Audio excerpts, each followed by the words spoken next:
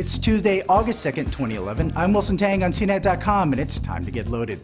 Apple launched iCloud for developers to test. The news site confirms that Apple will be supporting web apps for its new iCloud service. iCloud.com features new web apps for mail, calendar, contacts, Find My iPhone, and iWork document storage. Unfortunately, iDisk did not make the cut. In addition to the iCloud.com site, Apple also revealed pricing for additional storage. iCloud currently offers 5 gigabytes of free space, but users will be able to purchase 10 gigs for $20 a year, 20 gigs for $40 a year, and 50 gigs for $100 a year.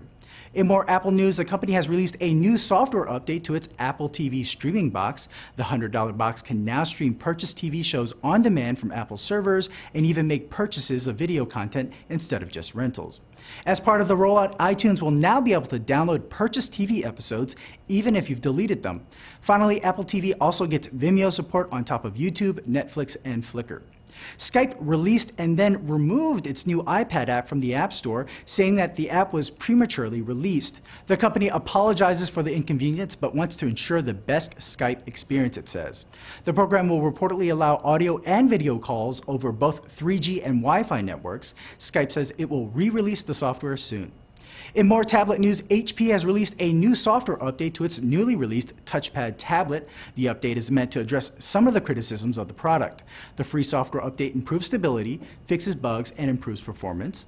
In addition, the company dropped the price of the touchpad for a limited time. The 16 gigabyte and 32 gigabyte versions now cost $449 and $549 respectively after an instant rebate.